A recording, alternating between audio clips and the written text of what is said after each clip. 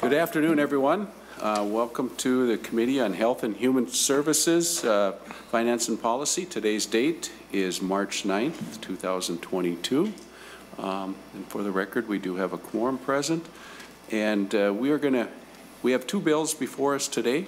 And the first one up is Senate File 3257, brought to us by Senator Draheim. Senator Draheim, would you like to tell us about your bill and get the hearing started here? So welcome. Thank you, Chair. And actually, I think we're going to plan to move this forward. So if you want to move your bill first, and then you can tell us about it. Where's the next? Did it go to the floor? Yep, general orders. Okay. I would like to move Senate File 3257 to general orders. Okay. The bill is now before us, so go ahead and introduce your bill. Okay. Members and Chair, thank you for taking time to hear Senate File 3257. 3257 would provide Children's Minnesota with an additional 22 beds for their new inpatient mental health unit. We have talked over the previous weeks about the need for more access to mental health beds, especially for our youth in Minnesota. Several weeks, there are 0 beds available for youth. And I think we all know people in our district or in our families that have tried to locate a bed for our minors throughout Minnesota. So I think there's no debate about if there's a need or not. I would argue we need more. We need more than what is before us today. This fall, Children's is opening a new inpatient pediatric mental health unit and is asking for a bed moratorium exemption for 22 additional behavioral health focused beds. And we had discussion in the past about the moratorium. As we debate that and as that process moves forward, I think this is a critical bill that we need to act on immediately. This bill would not have a fiscal impact on the state. So there is no fiscal note that I'm aware of that is needed for this bill. They are going through the public interest review right now on this project. And I believe it's strongly supported with various groups across the state. I have not had anybody approach me in opposition to this bill, but I could ramble all day. I'd rather send it over to the testifiers, Chair. Okay, thank you, Senator Draheim. And the first testifier I have on my list is Dr. Chawla. Welcome to our committee. Please identify yourself for the record and then proceed with your testimony. Thank you, Mr. Chair, committee members. My name is Dr. Gigi Chawla, and I am the Chief of General Pediatrics at Children's Minnesota. Thank you for having me here today, and thank you, Senator Draheim, for carrying this important bill. Children's Minnesota is the largest pediatric healthcare system in the state, serving over 135,000 kids annually. Almost half of the kids we serve in our hospitals and clinics are enrolled in Medicaid. I am here today because 1 in 5 patients we care for have a mental health need. In 2021, we joined the American Academy of Pediatrics and the Children's Hospital Association, as well as the American Academy of Child and Adolescent Psychiatry, in declaring the pediatric mental health crisis a national emergency. This crisis has been exaggerated by the pandemic and will be around for years to come. But I want to share 2 things about what we have been seeing in our emergency rooms at Children's Minnesota over the past few years. First, kids come to our emergency departments after an overdose, suicide attempt, or other mental health concern for crisis care and medical stabilization. The volume of patients that we've been seeing has been increasing year over year for the past 5 years.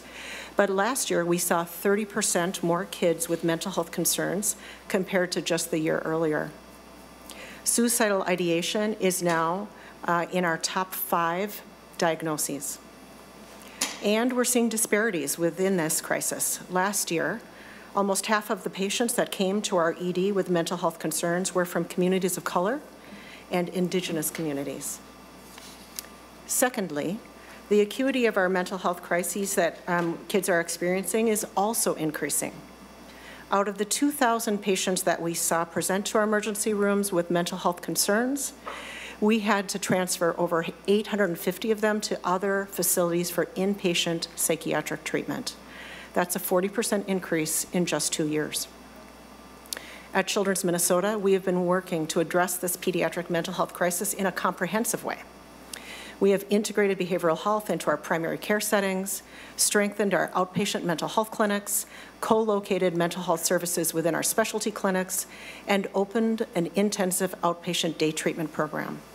Our goal has been to try to keep kids out of our emergency rooms, but this situation requires a more complete response. The next step needed in our comprehensive pediatric mental health approach is to open a 22-bed mental health unit. And this will be performed by remodeling existing space in our St. Paul Hospital. This new unit, anticipated to open this fall, will include rooms large enough for a family member or caregiver to stay with the child receiving inpatient psychiatric treatment. This psychiatric unit will ensure kids with acute mental health needs and complex medical conditions who, because of their medical care requirements, sometimes have difficulty getting placement at other psychiatric units, will now also be able to receive high-quality, comprehensive care at Children's Minnesota. We are asking for 22 additional beds because this is a new program that has not originally been part of our long-term planning. We do currently have some beds that are temporarily not in use, which includes beds needed for surge capacity for volume illnesses, including for our ICU care. And many of these unused beds are also needed for expansions in key specialty programs, including cardiovascular programs, neurosurgery, cancer care for kids, and eating disorder services for kids. The growth of these specialty programs is in response to community need as well, and has been delayed due to the pandemic, but is now part of our board-approved strategic plan also. Without these 22 additional bed licensees, Children's Minnesota will have to open this new mental health unit at the expense of being able to either meet the volume needs for kids or community needs for these specialty programs. So our goal with this new unit is that Children's Minnesota will be able to increase access to desperately needed acute mental health care while bridging the current mental health disparities and improving mental health outcomes. Thank you for discussing this timely legislation, and I'd be happy to answer any questions. Thank you. And Doctor, you can stay right there if you like, because our next 2 testifiers are by Zoom, and then we'll get to questions and such. So next up, we have with us Natasha Chernyavsky, and welcome to our committee. Thank you, Mr. Chair. Go ahead and identify yourself for the record, and please proceed. Mr. Chair and members of the committee, my name is Natasha Chernyavsky, and I'm the Legislative and Policy Specialist for Citizens Council for Health Freedom, or CCHF. Our organization exists to protect patient and doctor freedom, and I am here today to speak in support of Senator Draheim's bill, Senate File 3257. Although I am only testifying in SF 3257, CCHF would like this testimony to be noted across today's entire discussion regarding Minnesota's moratorium laws. From our perspective, this bill and others awaiting your consideration this year should be viewed as a call to end the entire moratorium process in Minnesota. SF 3257 seeks to add 22 licensed beds to Children's Minnesota, a St. Paul Pediatric Hospital. Senator Draheim is not alone in his request. As you can see in the statute, over the years, starting with line 1.16, legislatures have added to Minnesota Statute 144.551 nearly 20 approved exceptions to the hospital moratorium. And Senator Draheim's bill, like Senator Rosen's bill, which I believe is coming up next in this hearing, is another request for an exception. This year's requested exceptions to Minnesota's hospital moratoriums have had bipartisan support, underscoring the need seen across the state for timely and increased access to health care. Repealing the entire moratorium process will allow current hospitals and potentially other entrepreneurs to compete to meet the growing needs of their communities without being hindered by the moratorium process and its time-intensive bureaucratic demands. The time and effort it takes to go through the public review process hampers flexibility, imposes unnecessary costs, and takes time and money away from actual patient care. Eliminating the moratorium process and the burdensome public review will foster market competition, likely leading to quicker access to care and decreased costs in those healthcare services. According to the National Conference of State Legislatures, quote, as of 2021, 12 states have fully repealed their Certificate of Need programs or allow them to expire, unquote. The Cato Institute reports that 20 other states have suspended their Certificate of Need laws during the COVID pandemic when they realized that the laws had left them, quote, unprepared for a sudden surge in the demand for critical care and other health services, unquote. Minnesota should join the dozen other states that no longer erect barriers to quickly meeting the unique and changing medical needs and patient care needs of communities. The COVID-19 pandemic proved that these restrictive laws can hinder the ability of facilities to make quick decisions that meet the needs of their patients. We ask that you take this opportunity to repeal altogether sections 144.55 to 144.554, including the public review. From our perspective, Children's Minnesota or an outside entrepreneur that can build better, faster, or more affordably should be able to add 22 beds or 30 beds or 50 beds as needed, and to do so without being hindered by state officials or state legislatures. Thank you so much. Thank you. And next up, we have with us Kayla Albrecht, also joining us online. Welcome, Ms. Albrecht. Oh, there we go. Please identify yourself and you can proceed with your presentation. Mr. Chair, Aki, and committee members, my name is Kayla Albrecht and I am a registered nurse at Children's Minnesota, where I work in the St. Paul Pediatric Intensive Care Unit, or PICU. I am testifying in favor of the addition of the mental health beds, but want committee members to know about the changes Children's is planning that will impact the care given to the kids who will use these mental health beds. There is a pediatric mental health crisis, and Children's is stepping up to ease the burden of this crisis. Children's is the perfect hospital system to do this because we are the kid experts. But there is more to the care of these children than just mental health inpatient services, and I believe their care will be compromised with Children's current restructuring plans. Children's is planning to remove the PICU from the St. Paul campus, where many kids' lives have been saved after drug overdose suicide attempts. The St. Paul campus will have an emergency department, which will serve as a starting point for the mental health program. However, before starting this program, kids need to be medically clear. Often the kids that are nearly successful in their attempts require intensive life-saving support, which can only be provided by a PICU and can include intubation or a breathing tube and hemodynamic support, like continuous blood pressure medications. I've been a part of these life-saving interventions and know how medically fragile these children can be. In our current model of care, these children are brought into the emergency department, quickly stabilized, and then are just an elevator ride away from the PICU with no delay in care. With Children's proposed restructuring plans, the kids requiring intensive care will be stabilized in the St. Paul Emergency Department, then transferred via ambulance to the Minneapolis PICU, which historically can take hours to occur. Once medically cleared, these kids will then be transferred to St. Paul, where they will begin the mental health program. This will create a tremendous burden on already stressed children and their families and is an unnecessary delay in care. Delays in care can have devastating consequences, as these children can rapidly deteriorate at any point, including in an ambulance where there are less resources. I chose to start my nursing career at Children's because of their values, one of which is kids first. A pillar of this value is to speak up when the care being provided is just good enough, not exceptional. An emergency department and a mental health program that are not supported by a PICU under the same roof is just good enough care, and I believe children and their families deserve exceptional care. I am in favor of adding these mental health beds, but they need to be supported by a PICU that is within the same building as the mental health beds.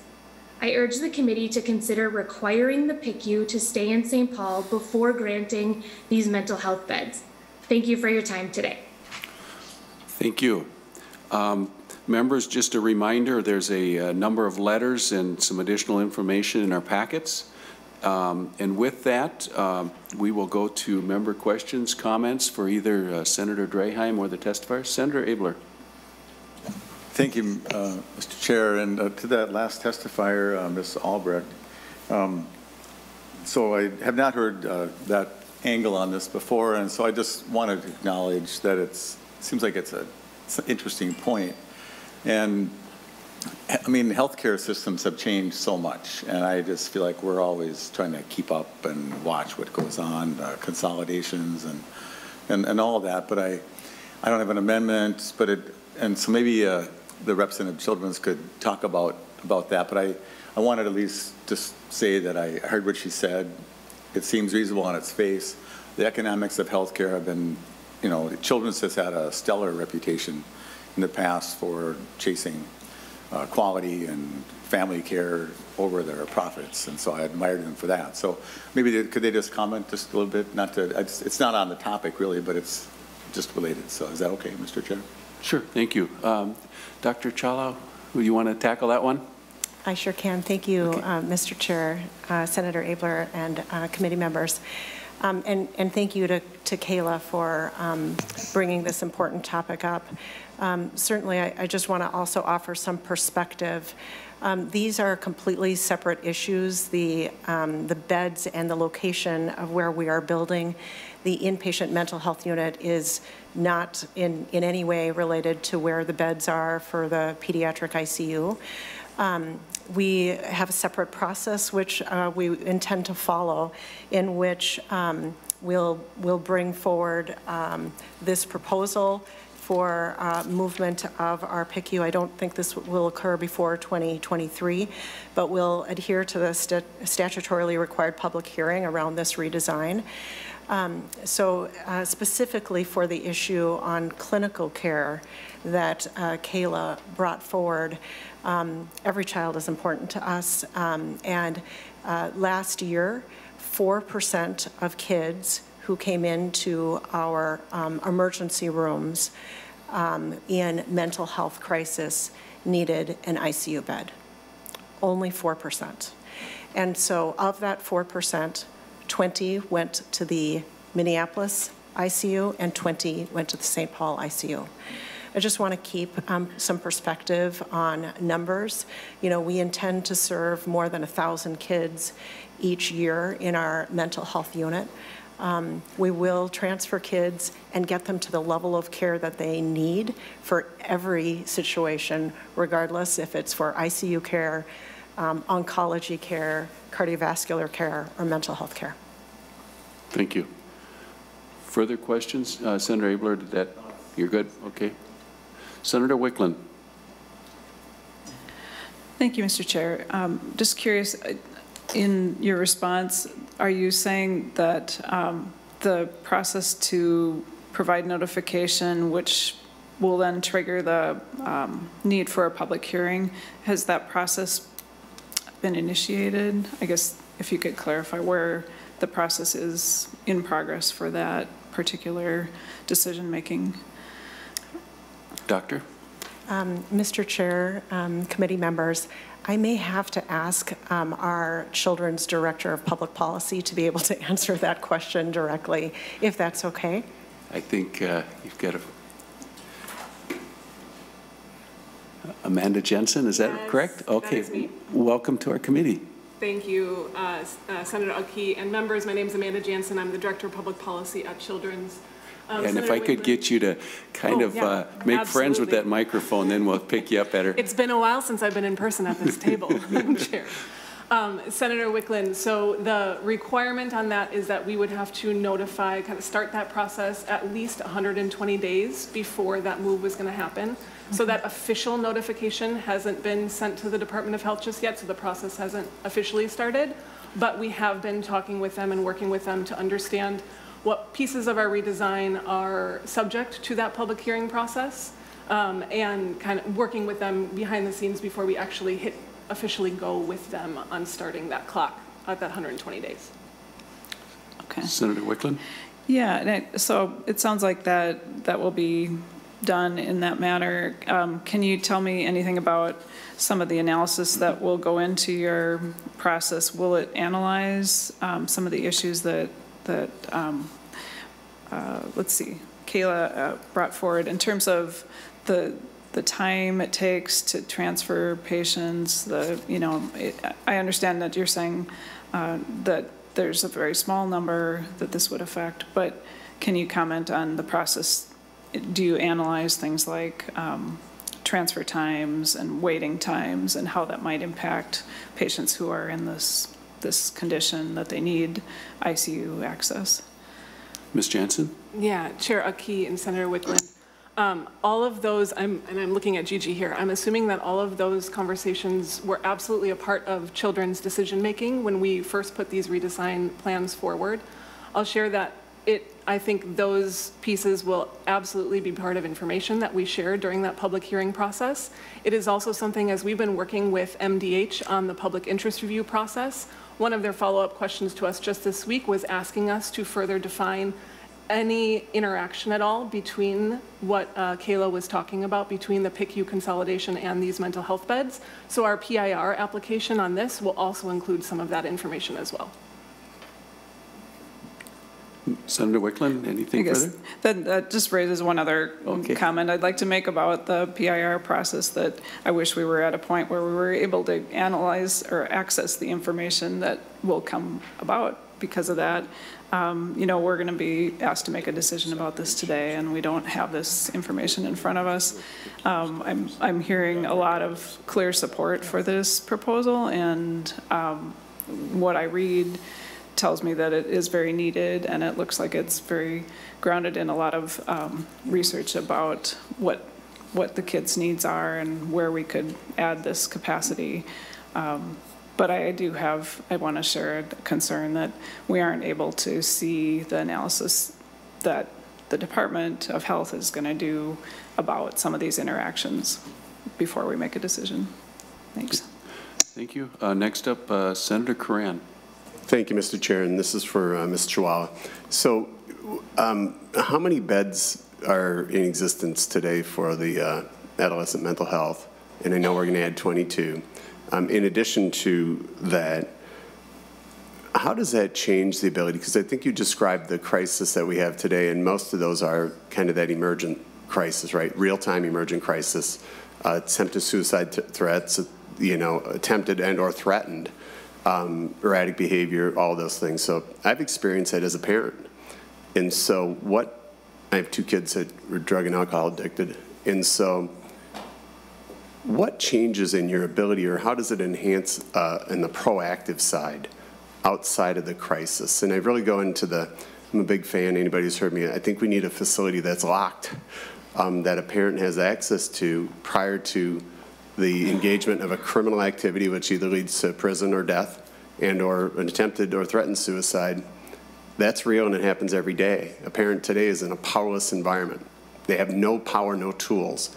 And it all starts in adolescent years and then escalates. You hope they live through the bad mistakes, but sometimes they don't.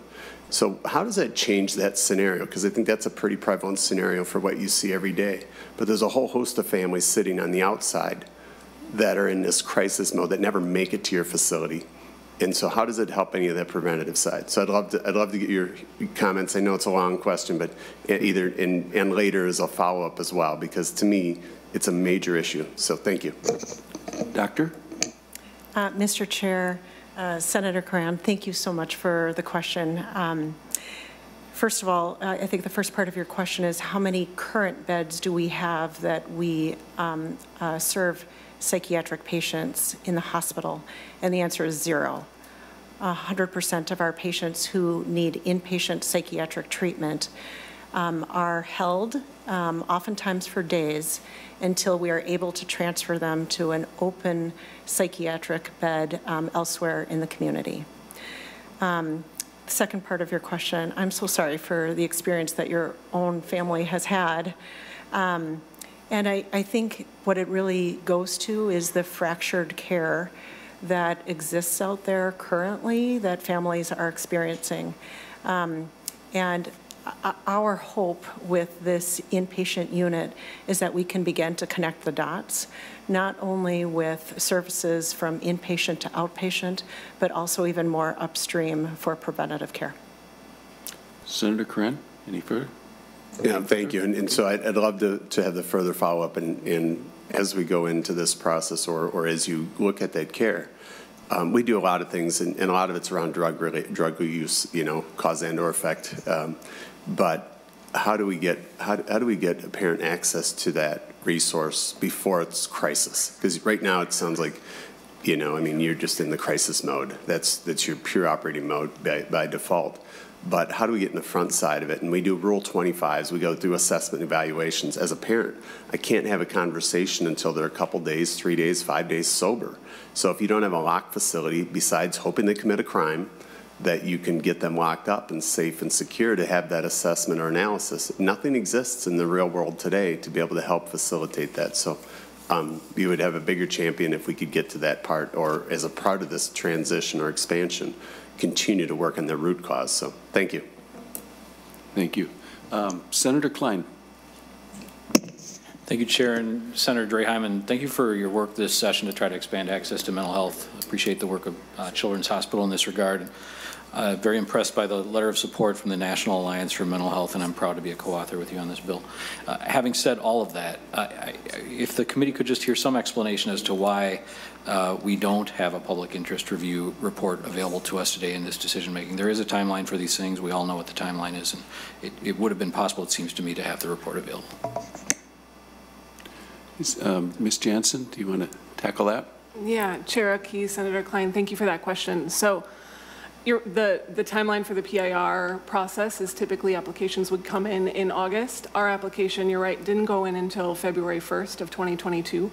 That was because we were responding to a crisis. So as Dr. Chawla mentioned, this mental health unit wasn't a part of our initial expansion plans. It wasn't a part of our initial strategic plan that our board was considering. It was very much in response to what we were seeing in real time. The data last year of 850 kids needing these type of beds that we had to transfer outside. So the timing in our tardy application, if you will, is simply because we were trying to respond in real time to a crisis. Senator Klein? Good. All righty. Thank you. Members, any further comments? Senator Nelson. Thank you, Mr. Chair. I just wanted to echo my support for these inpatient beds for our kids. It's so, it seems that the mental health crisis that we were experiencing before the pandemic, our kids are going to be experiencing that much longer than the pandemic. And the early diagnosis and early treatment is so important for everything, but particularly when you think about kids and mental health. And so while I understand the concerns that the problem is so large, there's not just one solution. This isn't everything, but it is something. It is a tool. It is one more option for parents, for kids who have significant psychiatric mental health needs. These beds are needed, and I will be in strong support. Okay. Thank you, everyone. Senator Draheim, back to you for your final comments, and then you can move the bill. Thank you, Chair Aki, and thank you, members and co-authors. I was going to wrap up with that. Senator Klein, thank you, and Senator Corinne, and Senator Pappas, our co-authors on this bill. I think we all realize the need, and I thank Children's for coming forward. I'm sure it is not easy to put this plan together, both fiscally and all the red tape that goes along with this process. But I do appreciate their efforts, and it is in such demand. You know, I know members on this committee have been affected. Senator Cran talked about it. We have to get this done. We need more resources out there, and you know, I hope we can move this today onto the floor and vote on it soon, a week or two, and try to help. So thank you for your time, and I would like to renew my motion for Senate File 3257 be passed and sent to general orders. Okay. Thank you, Senator Draheim. Everybody understands the motion before us, so all those in favor, please signify by saying aye. Aye. Thank you. Opposed, same sign. Motion passes. Thank you, Senator Draheim, and testifiers who joined us here today. So thank you.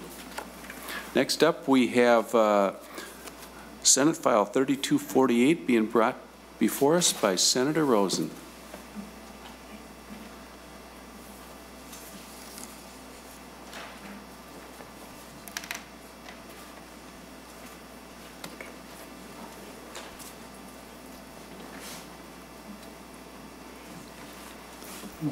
Welcome.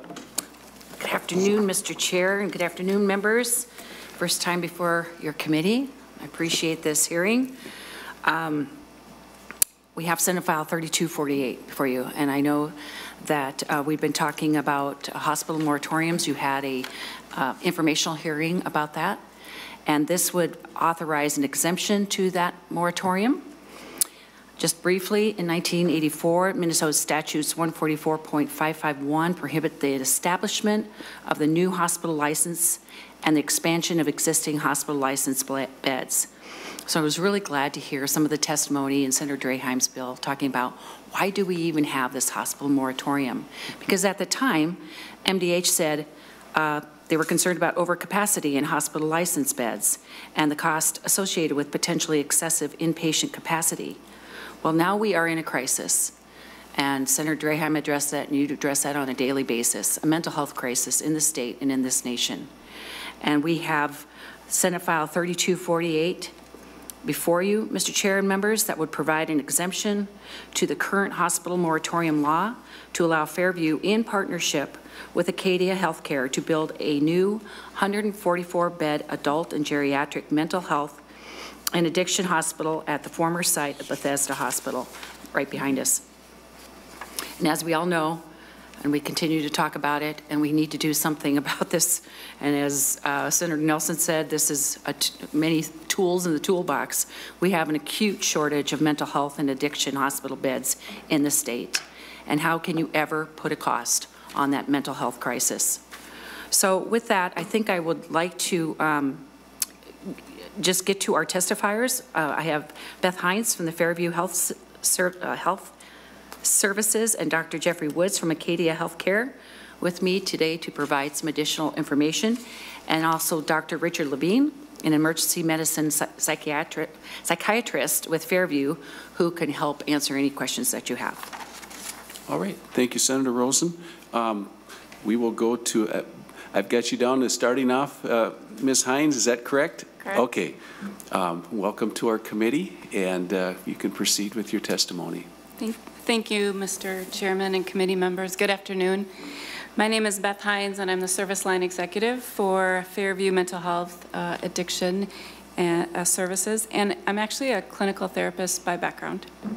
So I'm also joined today by my colleague, Dr. Rich Levine. He's an emergency medicine psychiatrist and an outpatient medical director for Fairview, and he is actively involved in the care of our patients, navigating this mental health crisis and hospitalization. I thank you today for the opportunity to speak about our plans to build a new inpatient mental health and addiction hospital in partnership with Acadia Healthcare. I'm proud to say that Fairview is the largest provider of mental health addiction services in the state. In fact, historically, we've operated more than 40% of the state's inpatient psychiatric beds. Our commitment to this care and these patients is unwavering. We are constantly taking steps to make the continuum of care stronger, more sustainable, and more prepared to deliver high-quality care to our community long into the future. But alone, inpatient mental health care in particular is increasingly difficult to sustain for health systems like ours. In 2019, we began seeking a partner to help us expand and enhance our ability to do so. During an exhaustive search, we found that a new facility, purpose-built from the ground up in partnership with a leading provider in the field, was the best possible solution for our community, our patients, and our organization. This new hospital will be built to operate 144 beds for adult and geriatric patients in a specialized state-of-the-art facility designed specifically for the needs of psychiatric patients and for the healthcare professionals who care for them. This hospital will serve patients not only from St. Paul and the East Metro, but across the state, both from inside and outside the Fairview system, without regard to patients' income or insurance status. Most importantly, this new hospital is an example of innovation required to meet this urgent community health crisis. This work and our partnership with Acadia is a transformational step towards meeting an urgent and long-standing need for additional psychiatric hospital beds in our community. We appreciate that this hospital represents a new way of meeting inpatient mental health needs in our state. Instead of treating mental health in a medical setting, we are building a mental health setting capable of meeting patients' mental health and physical health needs. Operating this new hospital as a standalone facility will not create any new barriers for care for patients who need inpatient services. Further, no patient will be denied access to care at this new hospital because of their insurance status or their ability to pay. Patients will continue to access inpatient care in our system at the new hospital through any of our 11 emergency departments around the state. And as we do today, we will continue to work with our peer healthcare systems and EDs around the state to admit patients who need hospitalization no matter where they initially seek care. The new hospital will operate in close alignment with our system's mental health and addiction service line. Fairview physicians will be the attending physicians to our patients. Staff at the new hospital will collaborate closely with care teams across the Fairview system, from our emergency departments, our empath units, to our outpatient programs, and our integrated mental health and primary care teams, which have been in existence for 10 years. Together, patients will receive the highest quality care possible in a space that's actually designed for them, and with the support of a system that can assist them through hospitalization to the next step or level of care, whatever they may need. Our search for a partner in this new facility coincided with plans to relocate acute care hospital services from St. Joe's Hospital in St. Paul to our other sites in our system. St. Joseph's is an aging facility in need of significant investments and improvements to continue operating as an acute care hospital.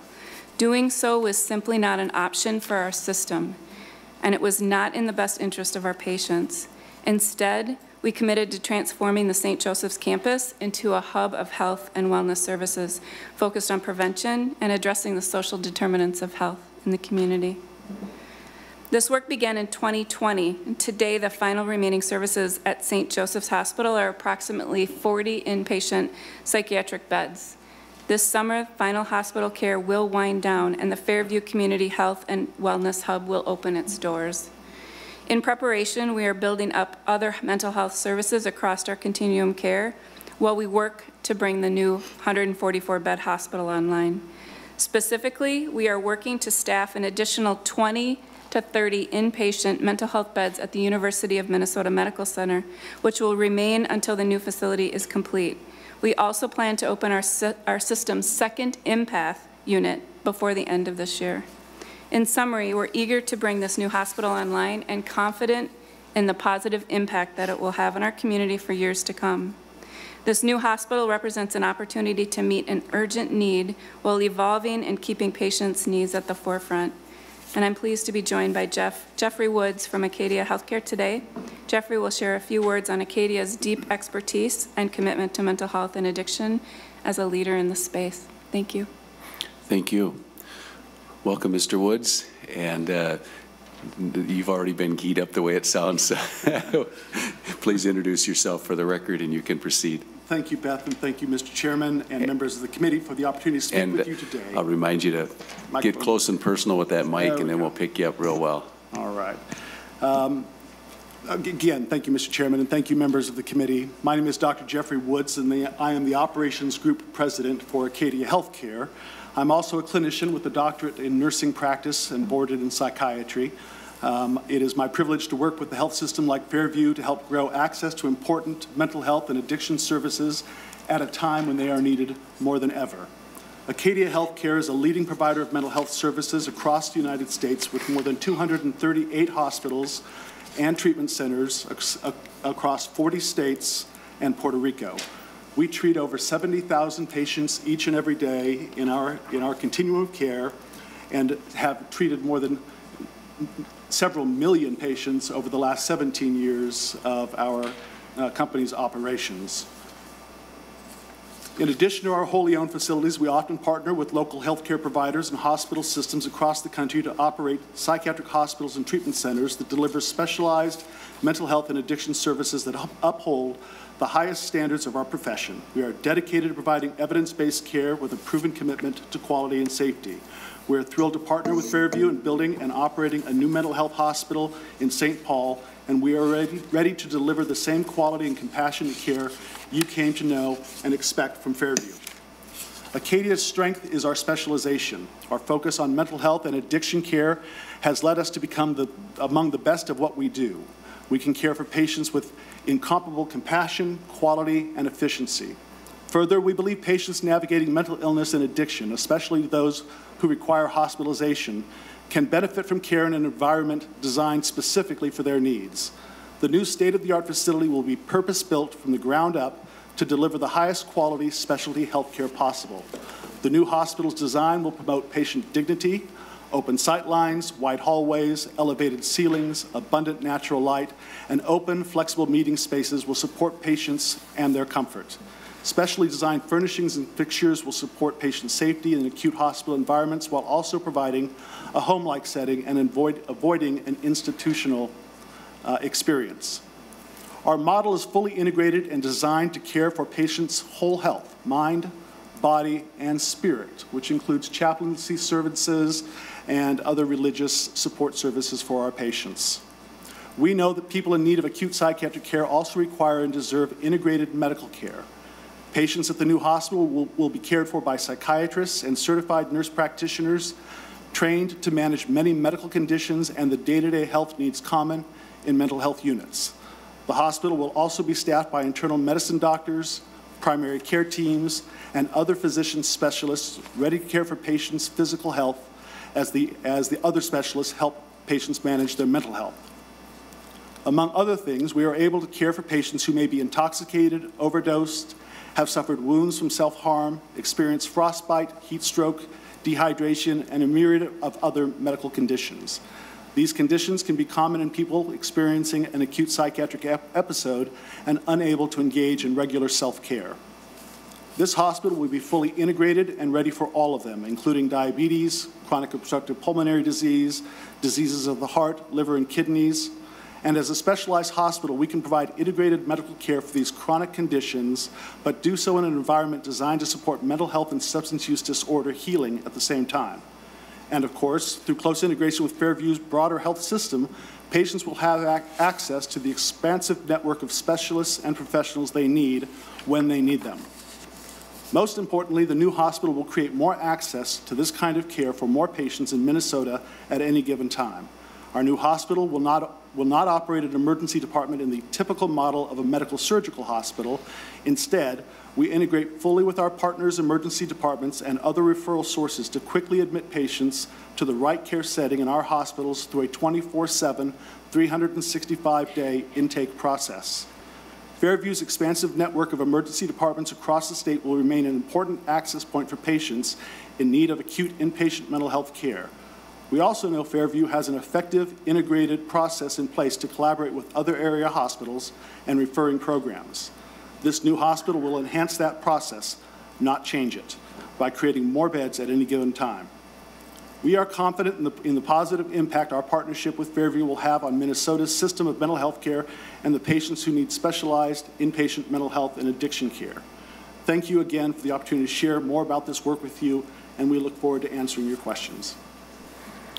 Thank you, Dr. Woods. And Ms. Hines, you had mentioned Dr. Levine, but he's just here for the question and answer part, right? Correct. Okay, thank you. So next up we have Sue Abderholden, and she's going to join us via Zoom. Welcome, Ms. Abderholden. Thank you, Mr. Chairman, members. Sue Abderholden, Executive Director of NAMI Minnesota. So you've heard me talk before about our concerns about having a freestanding psychiatric hospital. I heard today at least some trying to address some of the issues that we have raised before about people coming in with other types of healthcare conditions and wanting to make sure that they're taken care of. But I'm going to say we're still kind of nervous about this. We haven't had really freestanding hospitals here other than a children's hospital for psychiatric care, and I think if they had to do it all over again, they would change as well. We are concerned about what happens when people are in an emergency room in some other hospital system and whether they'll be able to get in. I do want to say that, you know, we have this banked beds issue, and Fairview has over 900 banked beds that are unused hospital licenses that my understanding is they wouldn't even have to go through a review process if they were putting a building on a current campus. They have other campuses where they could actually put a building. Regents has done that. They actually did that with the Masonic Children's Hospital, put it right there on the Fairview Riverside campus, although I will note that it did not include the Children's Mental Health Unit, and that was renovated afterwards after the donors saw the condition that it was in. There's a Woodbury campus, Fairview Ridges, Southdale, St. John's. So there are places where you could put a beautiful new building that would still be integrated with all the other healthcare that is being provided there. I will say that, you know, on the one hand, I'm glad that they're recognizing the crisis, but they did close down their psychiatric beds at Southdale.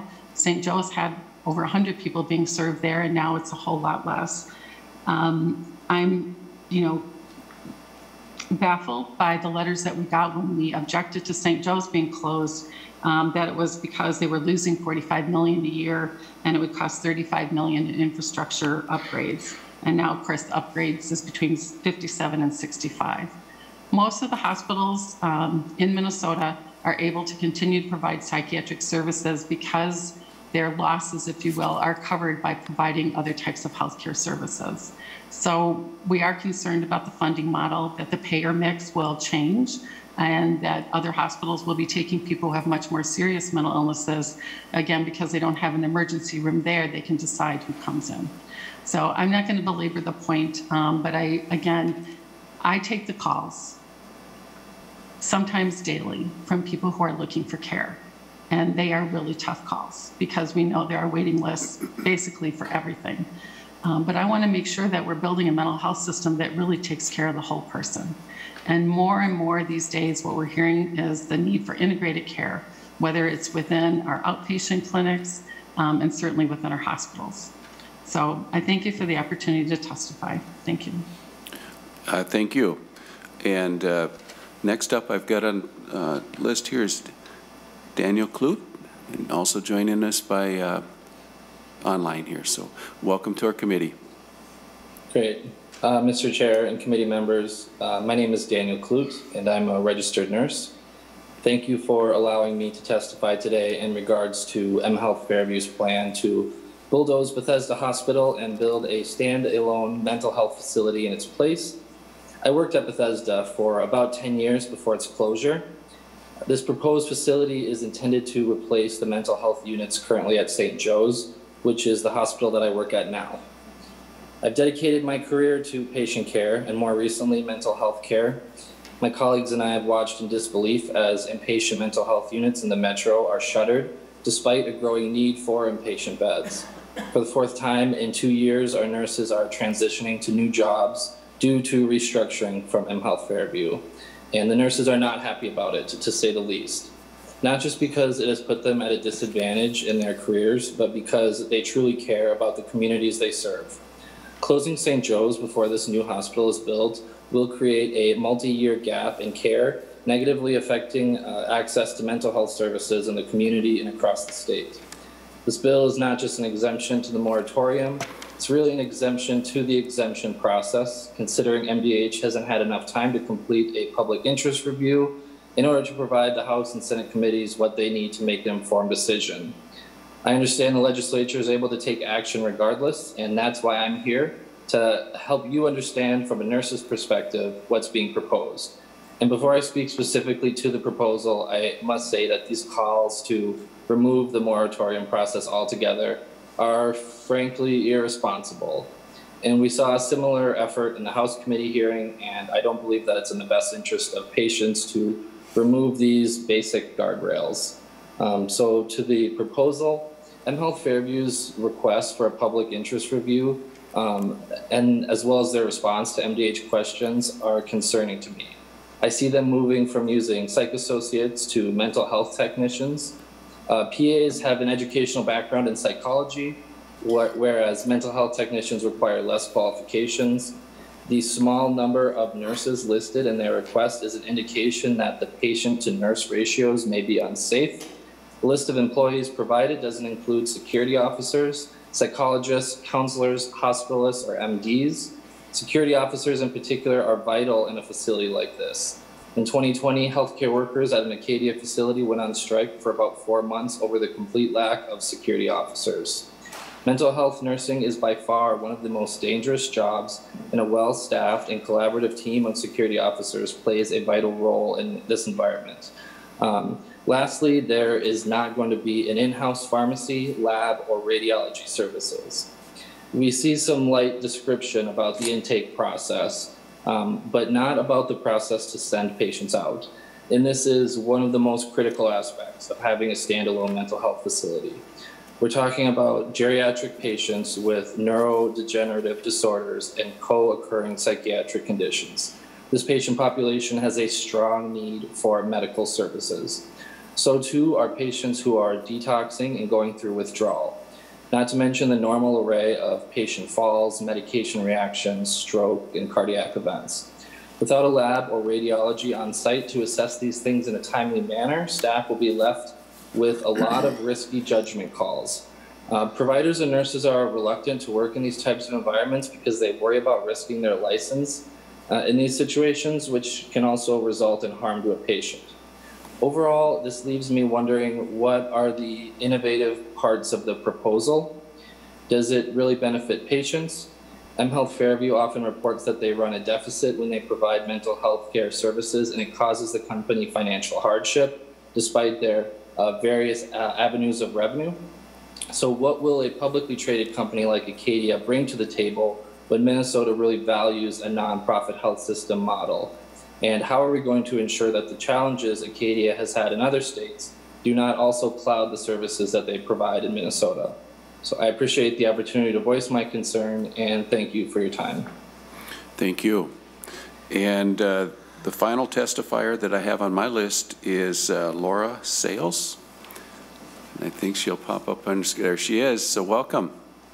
Good afternoon, Chair Utke and committee members. My name is Laura Sales, and I am a lobbyist for the Minnesota Nurses Association.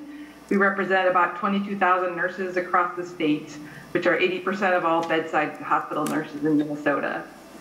Nurses know more than anyone the dire need for mental health services in Minnesota, including more mental health beds. Therefore, our concern with this bill today isn't about the goal to provide additional services and beds. It's about who will provide them and the track record of the company mHealth Fairview has chosen to partner with to operate its new facility. Recently, Fairview disclosed that they have entered into a joint venture agreement with the for-profit company Acadia Healthcare, and that they intend to cede employment and operational control to Acadia. Upon researching Acadia, we became alarmed, and here's a few reasons why. In 2019, an Acadia Youth Treatment Center in New Mexico was shut down after abuse allegations, multiple lawsuits, and losing its certifications from state regulators. Also in 2019, the United States Attorney's Office, Southern District of West Virginia, announced a $17 million Medicaid fraud settlement with Acadia Healthcare in West Virginia. And they've paid over $26 million in penalties since the year 2000 for offenses against the False Claims Act, violations of wage and hour, workplace safety and health, and labor relations laws. Acadia has described the investment environment for behavioral facilities in the U.S. as a large market with attractive trends. That we feel that is the wrong focus when we're talking about services for patients with mental health needs. A few years ago, mHealth Fairview opposed additional mental health beds at Regions while shutting down mental health services at St. Joe's. And now they want to bring in a for-profit company to run a mental health facility. We need a full vetting of this partnership that includes answers to lingering questions before granting mHealth Fairview the green light for this project. We desperately need mental health beds, but we have a responsibility to make sure those beds are safe and focused on the patient. Thank you. Well, thank you. Senator Rosen, would you like to respond to some of these comments made, or your testifiers that are with you at the tables to answer those first, and then we'll go to member comments and questions? Thank you, Mr. Chair. I appreciate that. And I do think I am going to turn to Dr. Woods to address this last comments from M&A, and then perhaps I can address some other ones too, but okay. Those need to be reviewed. Right, we need to address them and then we can move on from there. But Dr. Woods. Yes, sir. Thank you, Mr. Chairman. And in addressing the comments made by Ms. Sales, Acadia Healthcare, as I mentioned in my opening remarks, operates over 238 healthcare facilities across the country. In our entire 17 years of operations, we have not had one single facility that has lost its state license. We have not had one single facility that has lost or been denied the renewal of its national accreditation by the Joint Commission and other accrediting bodies.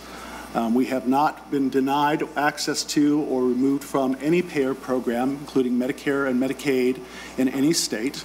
And all of our hospitals are operating in compliance with all of the CMS conditions of participation, as you would expect any good hospital to operate. It is not without, when you're an organization as large as Acadia is, there is certainly going to be issues from time to time at a facility which requires redress.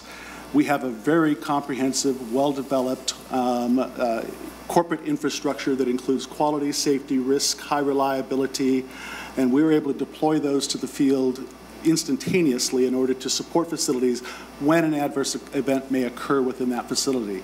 And as a consequence of that, we have every one of our facilities for 17 years has been and remains in good standing with all regulatory bodies and oversight bodies for both mental health services, but also for hospitals generally. Okay, thank you. Senator Rosen? Yes, thank you, Mr. Chair. And as far as the relationship, just to piggyback on what Dr. Woods was saying, is Fairview has 10 hospitals, and it has 40 primary care and specialty clinics, 30,000 employees. I believe that as far as running a business, they know what they're doing, and Acadia is coming into some partnerships with the leaders of healthcare delivery throughout the nation, and we did not release that information at this point until we get permission to do that. But this is a stand-up partnership that I think will prove to the state very well. The question about St. Joe's and the deficit, you know, whenever you're delivering mental health and medical, surgical, and emergency care in an aging facility, there is going to be problems. And so closing St. Joe's when they were at about a 40-bed capacity during COVID and because of the labor shortage was just a business decision they needed to make, because they knew, Fairview knew they could deliver mental health better than what they were doing. And with the empath services that Fairview is offering right now, it's a rapid comprehensive care in a calming environment. They unveiled this back in March 29th of 2021. That will be part of the program at the new site, and it will be comprehensive to not only deal with their mental needs, but also their health primary care needs. So no one is going to be denied care on any level when they enter that building. And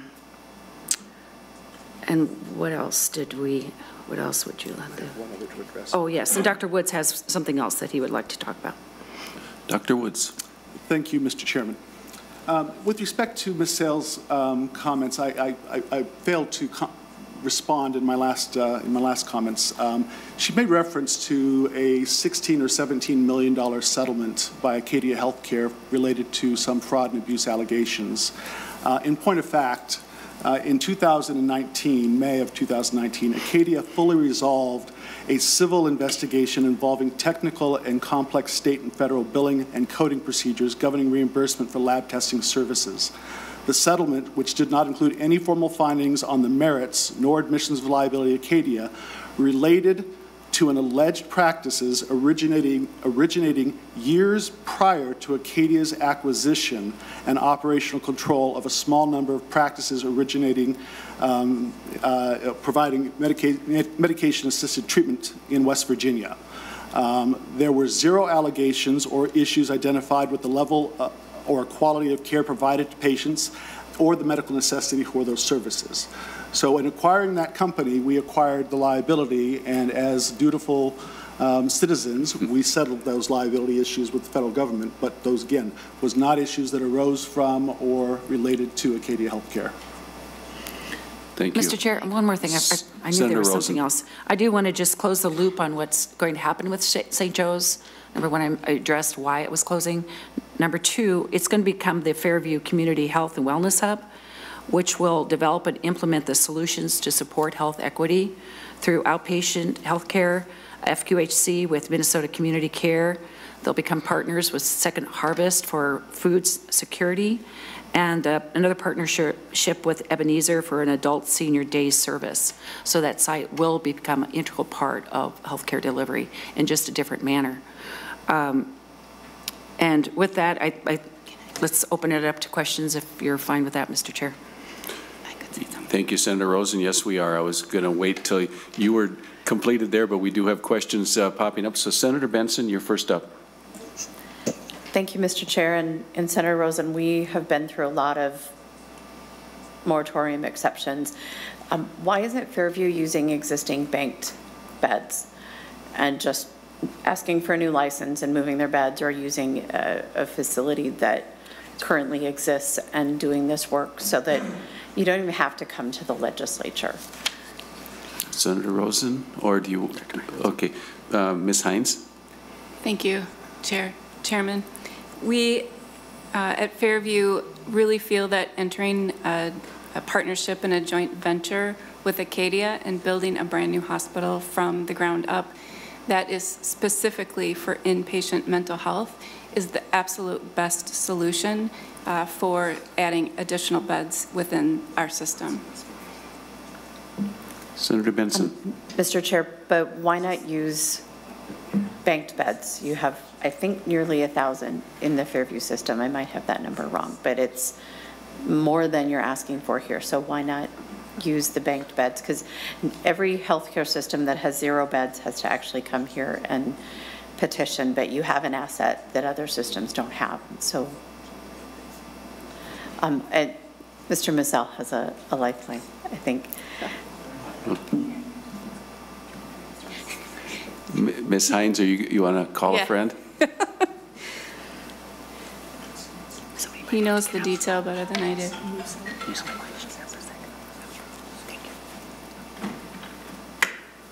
Mr. Chair, members. Welcome, Mr. Mazzell. Nate Mazzell, Lockridge Grinnell now, and representing Fairview Health Services. Senator Benson, to your question, the moratorium requires us to go through this process for an exception because it's a new license and because we cannot transfer those beds from existing Fairview facilities to the new joint venture. That is why we're going through this process. Senator Benson. Thank you, Mr. Chair. I just wanted to, we've been through a lot of moratorium exceptions, and when somebody has an asset as valuable as banked beds, I think it should be part of the conversation here at the Capitol, because there is an imbalance. You know, if another hospital system wanted to build mental health beds, they would have no options. And so just want that on the table as part of this conversation. If we decide to remove the hospital bed moratorium, as was discussed earlier, then all of this goes away and it becomes just about hospital licensing. Thank you. Senator Eaton. Thank you, Mr. Chair. My concerns are also around the billing aspect. I spent my entire nursing career working in mental health, and the first 17 years I worked at St. Peter Regional Treatment Center, and then I transferred to Anoka Regional Treatment Center, where I worked until I went out into community mental health in '97. So my understanding is if you have more than 16 beds, you can't bill under MA. And you can get a waiver so that you can only use state dollars, but that's really pretty expensive for the state because you lose that, what is it, about 57% now that we get from the feds. So is this going to be a private pay, a Hazelton for mental health? Ms. Hines or Dr. Woods? I can start. Ms. Hines? Yeah, Mr. Chairman, committee member. We, in agreement in our partnership with Acadia, have complete agreement around serving anyone who presents and needs care. And we, in our new hospital, our joint venture hospital will be following all of our charity care policies that we have in place for the Fairview nonprofit system. And could I have Jeffrey also add to that? Dr. Woods? Yeah. Thank you, Mr. Chairman. And Senator Eaton, thank you for your service as a psychiatric nurse. I appreciate that, being one myself. And so in addition to our agreement with Fairview, as it is with all of our joint venture partners, that we will follow their charity care policies, it is our practice as a company and it's our obligation as a company to ensure that we do not inquire about insurance prior to making the clinical decision about what the level of care need is for the patient, and ensuring that those patients have access to that care regardless of their ability to pay. This hospital will act no differently. The patients will come to us from emergency departments for the most part, and we expect that those patients will come based on their clinical criteria, not on their financial qualifications. And we will follow the charity care policies of Fairview Health to ensure that any bad debt or charity is properly attributed for the care of those individuals. I would also mention, I believe it's close to 80% of the Medicaid population in the state of Minnesota is covered under a managed care organization. Those patients would be eligible under the managed care organization for payer contracting with the hospital. Senator Rosen wants to weigh in first. Okay. Yes, thank you, Senator, or Mr. Chair. I think Matt Burdick from DHS is available to answer that question, if that's possible. Okay. The IMD question. Mr. Burdick, are you able to weigh in on that question? And did you hear the question that Senator Eaton posed? I believe I did, Mr. Chair. For the record, Matt Burdick with the Department of Human Services. I'll do my best to respond to the question. I think the question was sort of how do we handle Medicaid payment and state payments given that this facility would be an IMD. Is that correct? Senator Eaton, is that exactly correct. Right? Okay. Yes, Mr. Burdick. Great. Thank you, Mr. Chair and Senator Eaton. In Minnesota, we actually passed categorical eligibility for people who are residing in an IMD so that they can continue to receive all the Medicaid services that they would otherwise receive. And we use all state dollars to pay for that when someone's on fee-for-service. In managed care, there's a federal regulation that allows us to continue to draw down federal matching funds for any month a person is there for 15 days or less. And that if there's a month where the person is there for 16 days or more, then the monthly capitation payment to the managed care plan would also be paid with all state funds. And so there's a small limitation for nursing facility care, but otherwise here in Minnesota, we make up the lack of federal funding with state dollars to someone to the IMD. Thank you, Mr. Burdick. Senator Eaton. Mr. Chair, well, I'm glad that the patients would be taken care of, but my concern is that This is going to be very expensive for our medical assistance program. This is going to cost our state a lot. This is not financially prudent. But the other point is, as I said, I have a lot of institutional experience, and neither of the institutions I worked at would I recommend sending any of my family members to, just because of how the structure in an institution functions. As Sue Aberholden and I have repeatedly addressed, the issue really what we need is supported housing for people with mental health issues more than we need places to put them in beds in a hospital. Okay, thank you. Senator Wickland. Mr. Chair. Oh, Senator Rosen. Thank you, Mr. Chair. I think I do need to respond that I think you need it all the above, Senator Eaton. This is about hospital beds that are completely focusing on that patient that has acute needs at that time. And there's, I believe, 4 different focuses in this hospital that would be focused on mood disorders and acute care, and I can yes, you can speak to that, but we absolutely need a place to take these people to stabilize them and to get them to care so we can put them into supportive housing. Totally agree with that, that next step. But we have to address the first step. The first step is we can't put them in a situation where the care, or there are no beds, or the care is going to be competing with other medical and surgical situations. This is going to be completely focused on mental health needs, and I think we're underestimating that gem that we could have in this state. Okay, thank you. And I think Dr. Woods wants to just respond to the 4 different segments of the facility. Thank you. Dr. Woods. Thank you, Mr. Chairman. And Senator Eaton, the hospital will have both adult and geriatric service lines. The adult service lines will be divided into principally 4 categories: mood disorder, which will encompass major depressive disorders, anxiety disorders, which include things like PTSD, and bipolar disorder. The thought disorder units will focus primarily on more chronic persistent mental illness of a more serious nature, like schizophrenia or other forms of psychosis.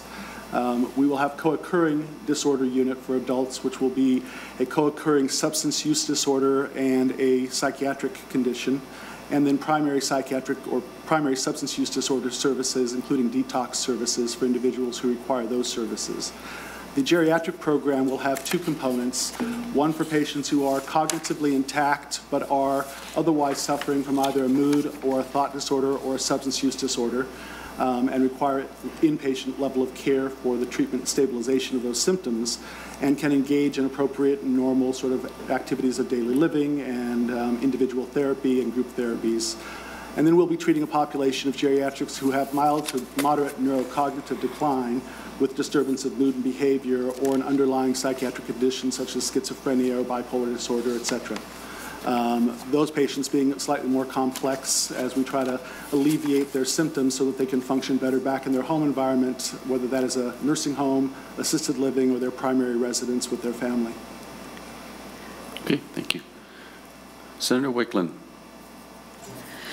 Thank you, Mr. Chair. Yeah, I've been trying to form some possible questions. Senator Eaton covered, I guess, one of the areas that I was interested in finding out more about. But, you know, what I kind of come back to is that I'm really struggling in this case with such a large proposal, such a large facility that will require it to be considered something different than what we have in the state right now, that I'm really feeling like we don't have enough information, to make a good decision, that the public interest review process, I feel like we haven't gotten far enough along in that to be able to benefit from the analysis that's done by the Department of Health on the information that Fairview and Acadia are providing. I was looking on the website and I found that beyond the proposal, the initial proposal, the MDH did go back to Fairview with some additional questions, and then Acadia and Fairview did supply a response to those questions. I just found that this morning, so I haven't been able to go through it very much in detail, but it does lead me to think that with answers provided, there also needs to be analysis of what do those answers mean to us as state policymakers. And so the question about the financing mechanism, yes, there is a mechanism for the state to finance the additional amounts needed for Medicaid patients. Well, I guess my question would be then, what is that change in the balance of what we're receiving from the federal government? You know, how much impact is that going to have on our state? As Senator Eaton raised the concern about, you know, how much difference is this going to make to us?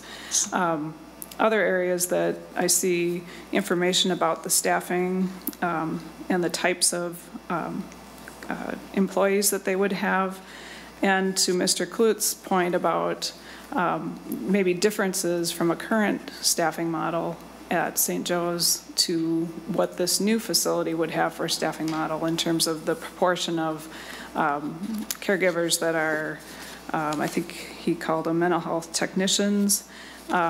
If that's a much higher number, what change does that have on the type of care that's provided? And I don't know that we can get the answer to that right today.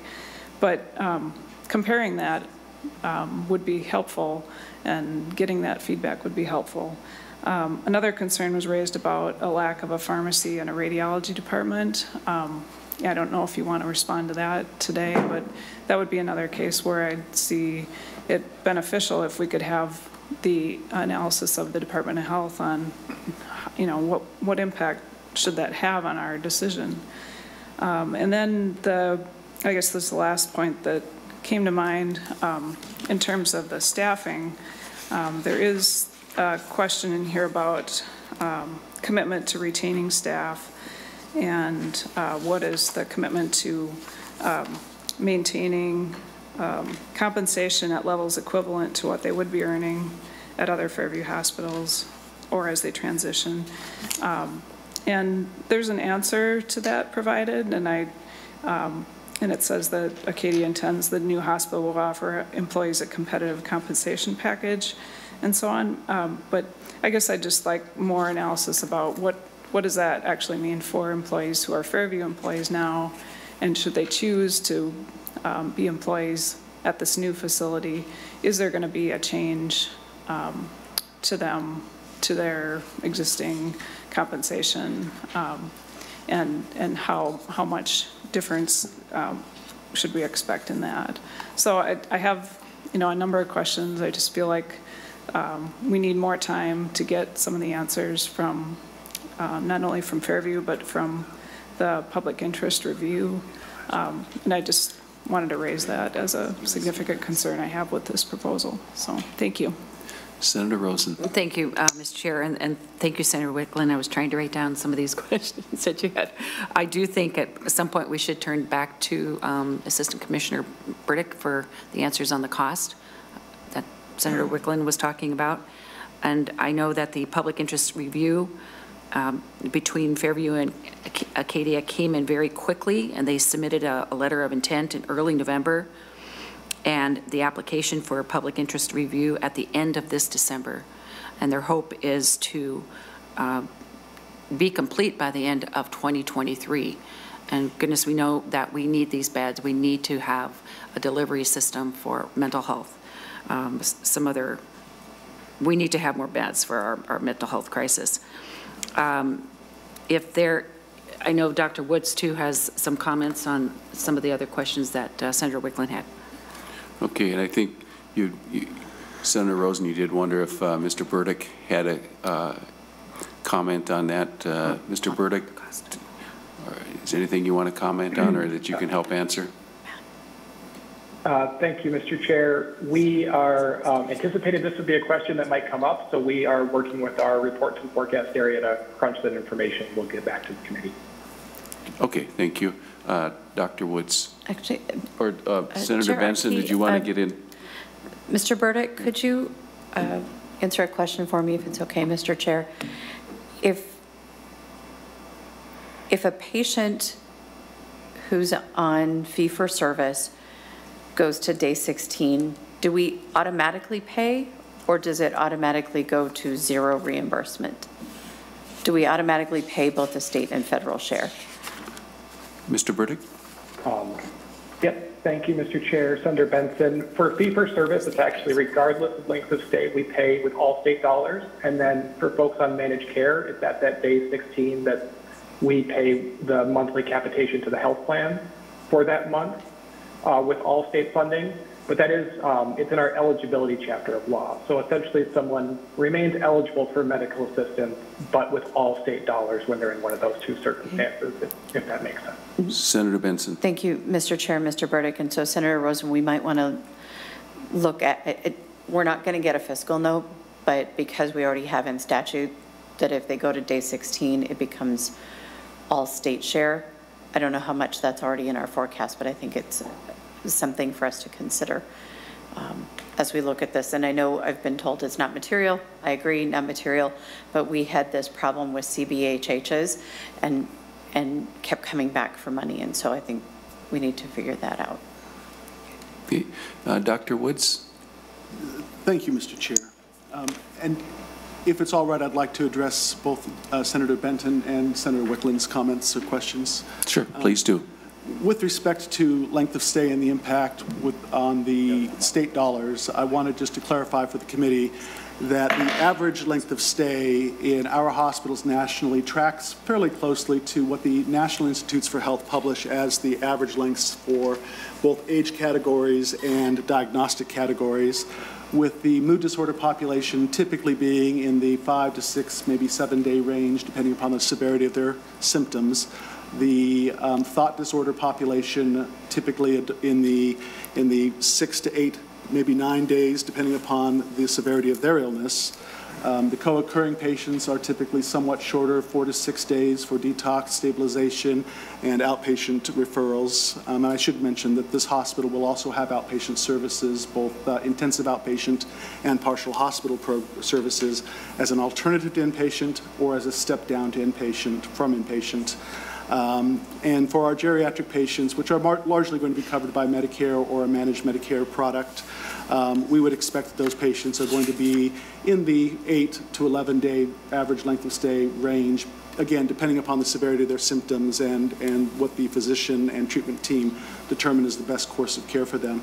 So we think it's very unlikely that we're going to be triggering past 15-day length of stay that would potentially have a fiscal impact on the state on too frequent of a basis. It would be very infrequent is my expectation, as it is across our national platform.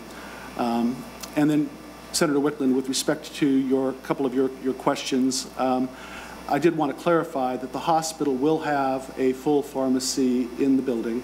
And in fact, in addition to a full pharmacy and a pharmacist on site, that we also will have a program called Meds to Beds, so that when a patient is being discharged, they're discharged with an adequate supply of their medications at the time that they leave the building to ensure that they have what they need to get to their next appointment or to their follow-up care, so that nobody leaves with merely a prescription that may or may not get filled or leave without adequate medication support to continue their care in the outpatient setting. We do have access to radiology services through contracts with third parties for minor radiographic examinations or that we may want to perform. And then with our partner system, if we have a more significant radiological concern or diagnostic test, then we would lean to our partners at the Fairview Health System, Regions, and others to assist with those more significant radiological concerns, if and when those should come up. And I will tell you that those are relatively infrequent in a psychiatric hospital, but they do come up from time to time if the patient has a significant change in condition. With respect to laboratory, we do contract laboratory services, and we have not made that decision yet how that will occur. It's too early in the process, but it may very well be that it would be a purchase service back from our partner at Fairview.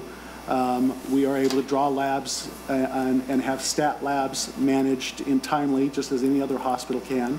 And we also furnish our hospitals with a device called an iStat machine, which allows for nurses to do a point-of-care immediate laboratory test for all of the standard labs you would expect to see, whether it's a CBC, BMP. We can even go as far as doing cardiac enzymes and troponin levels if we needed to. And we can do that as point of care and have results almost instantly, literally within a couple of minutes. If those results are abnormal such that the patient requires a higher level of care, we can make that arrangement for the patient.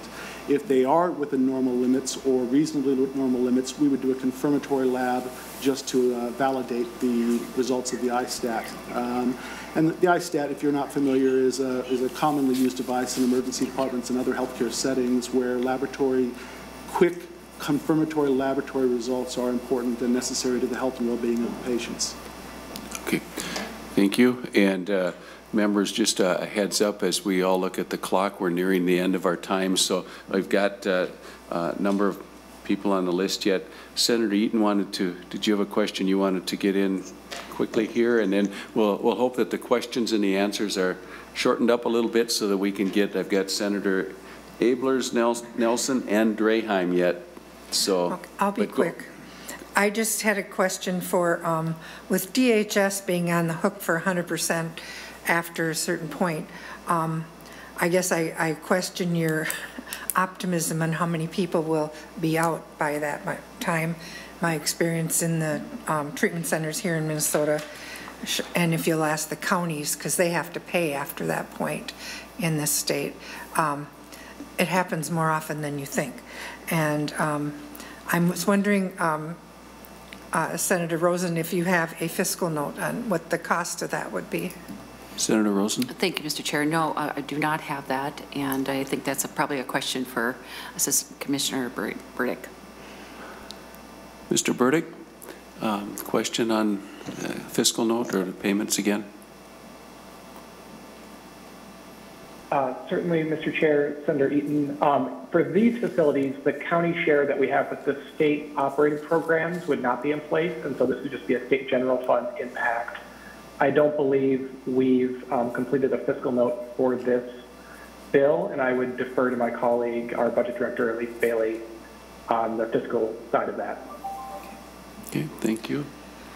And so I think we'll have to do a follow-up on that. So let's go to Senator Abler.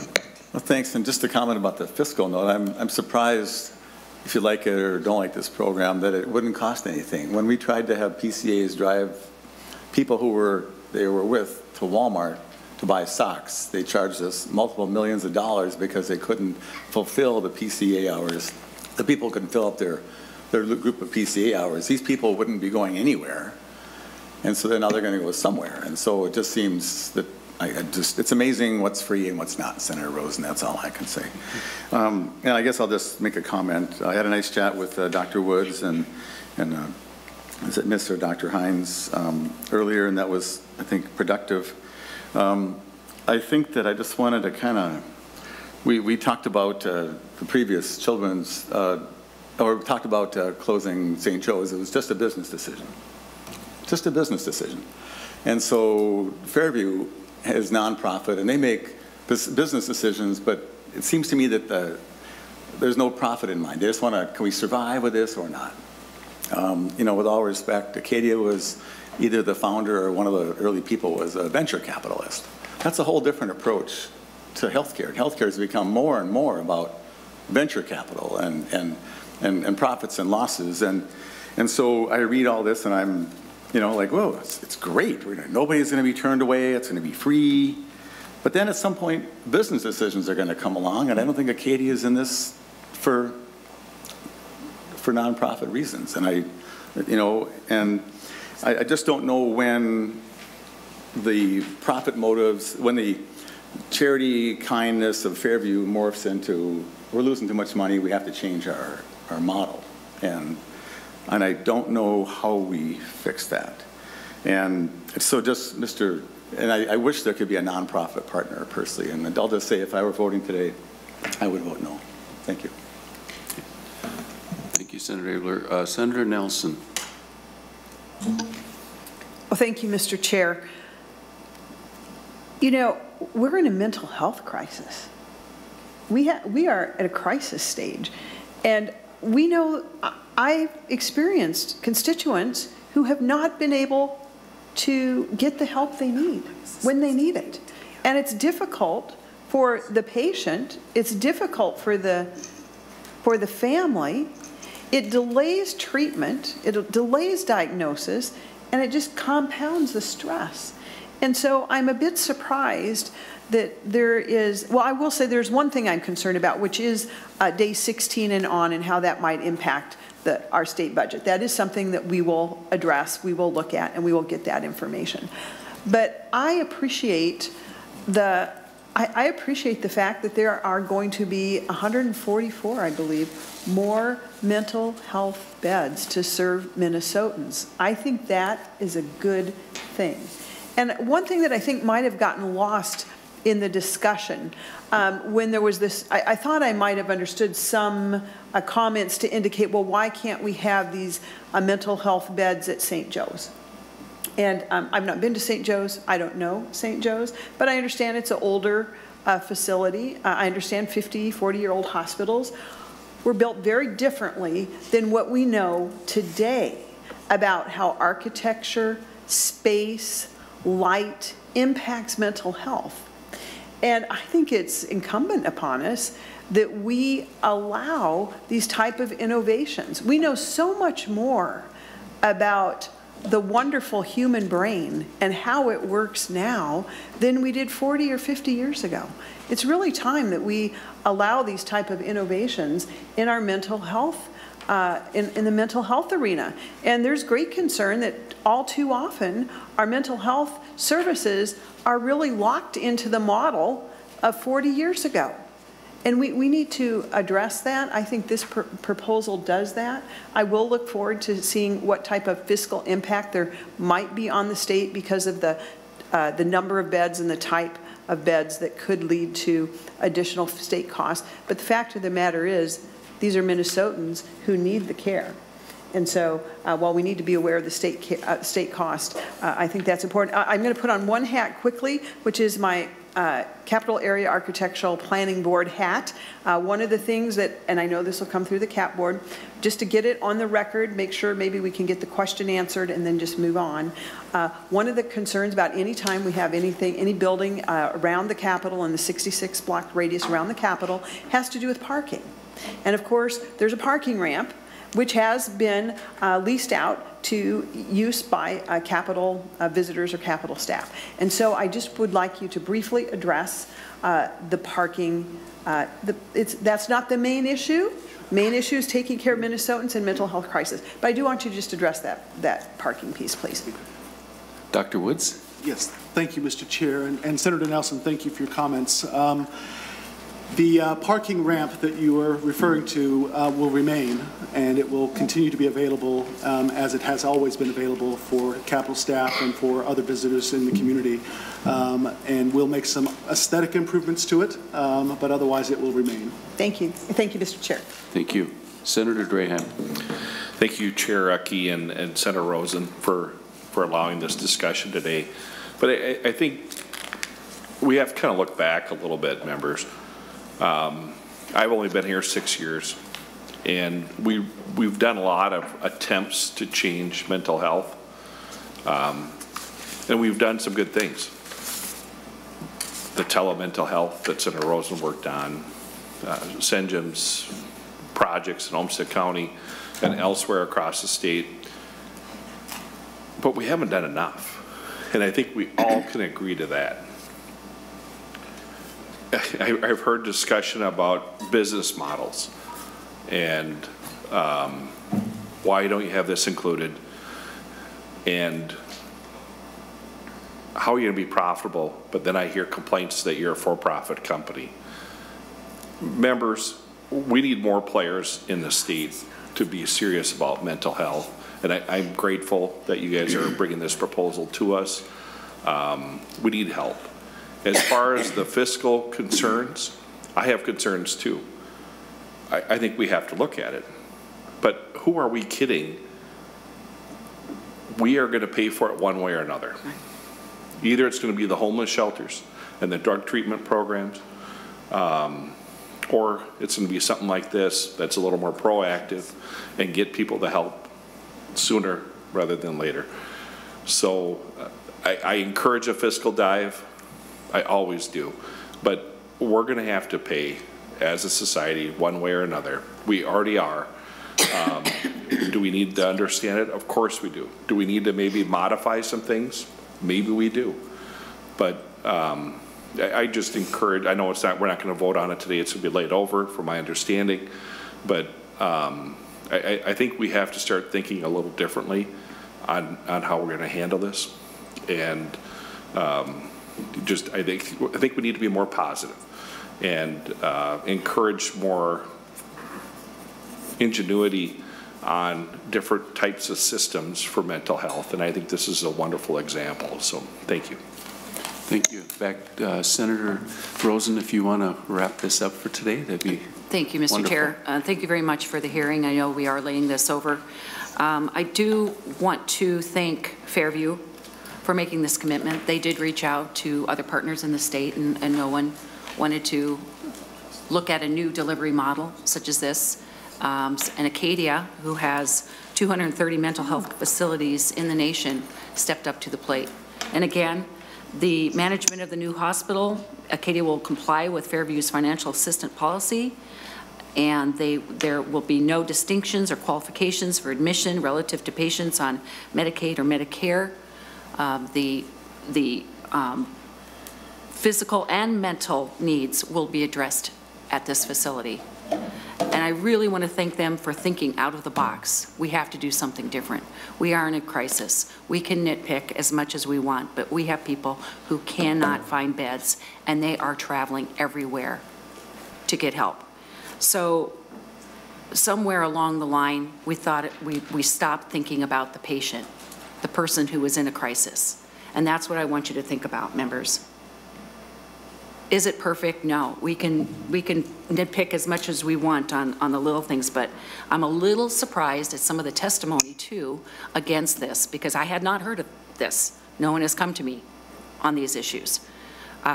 Ms. Abderholden and I tried to talk back and forth, and I've worked with her for years on mental health issues.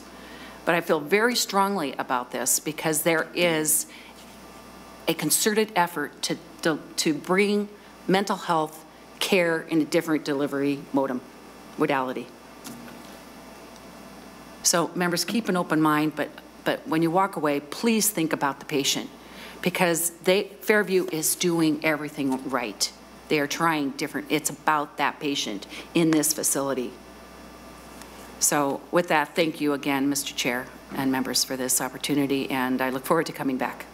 Sounds good. Thank you, Senator Rosen, and thank you to all the testifiers that joined us today.